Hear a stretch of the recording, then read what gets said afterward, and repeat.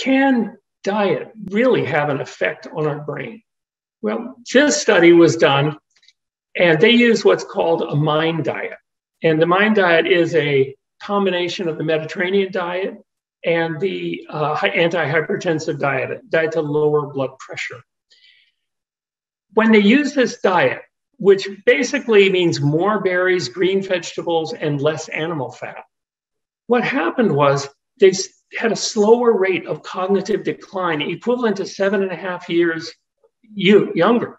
Is that amazing? Food did that. Now, here's another study where they used green vegetables. I'm happy to say that the green vegetable garden shown in the screen on the upper left is our own vegetable garden. And our friends see it and they say, what are you doing? You're going to sell them? No, we can eat almost any amount of green vegetables. And they're just about the most perfect food for people, protective and delicious. In the Rush Memory and Aging Project, they compared people who ate just 1 to 2 servings of green vegetables a day with people who ate very little green vegetables a day. That was the equivalent of being 11 years younger in age. So if normally dementia will strike in the 80s, if you can put it off to the 90s, then that's really helpful. In fact, that's the end of the epidemic. If you could slow Alzheimer's 11 years, that would be the end of it, because most people are going to be dead by the time they get dementia. It won't bother them a bit. What about drugs? Do drugs help with dementia?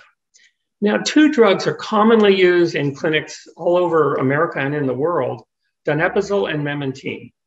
However, they do not slow neurodegeneration, which I'll define as the killing off of brain cells and the inability of neurons to communicate with each other.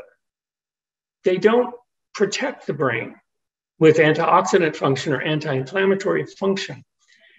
Now, I'm quoting a 2018 study here from the Journal of the American Geriatric Society, and they looked very carefully at a large group of people taking these drugs. And they found that donepezil has minimal effects on cognition at a cost of 76% more vomiting and 62% more diarrhea. The one thing that many people with dementia do remember is they don't like donepezil. Memantine has small positive effects, according to this study, and severe possible side effects, including blood clots, psychosis, and heart failure. This is pretty serious stuff for something that really doesn't seem to help very much. Now, we have a new drug that's just been approved, although 3 of the expert panel members resigned in protest at it being approved because it's not very effective and it doesn't seem to be particularly safe either. Possible brain swelling and bleeding are 2 of the problems. Brain hemorrhage is one of the possible side effects with aducanumab. And so, unfortunately, this doesn't seem like perhaps the best way to do it. So let's look at what does work. Well, what about supplements? Can they slow dementia? This study looked at some elders who were supplemented with, they had 300 elders in the study, all 60 to 75. They supplemented them with 200 milligrams of vitamin E in the wrong form, 300 milligrams of vitamin C, not nearly enough, and beta carotene, but not the other carotenoids.